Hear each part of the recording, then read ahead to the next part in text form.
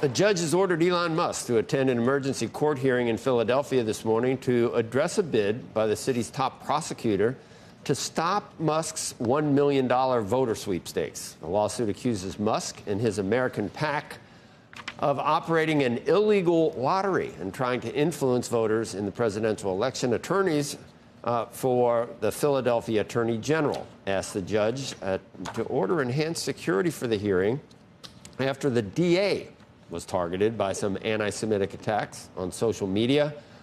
One account on X posted the DA's home address and wrote that he loves visitors. Mask up and leave all cell phones at home.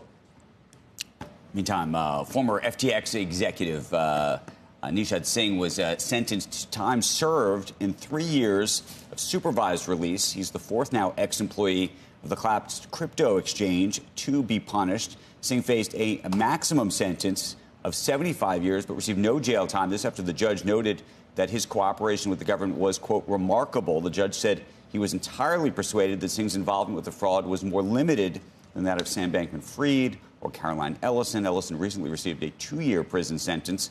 One prosecutor noted that the FTX campaign finance scheme was totally unknown by authorities until Singh brought it to their attention.